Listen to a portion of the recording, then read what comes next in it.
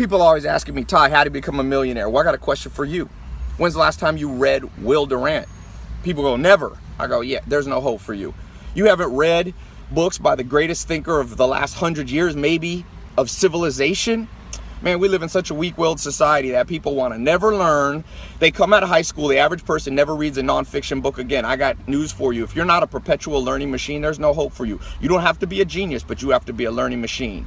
You have to be a learning machine. People are so weak-willed now, they come out and they go, oh, Ty, I want to get in your programs. Where do I find them? TyLopez.com. You're not smart enough to use Google? You're disqualified. Why are you talking to me? Now, this is a mean message, but hey, sometimes the truth hurts. And it's better to get the truth than have somebody lie to you and say, oh, you'll blaze your own path. Forget blazing your own path. You blaze your own path and design your own airplane that you get in? No, you get in one built by smart people. So study smart people and then you got a chance.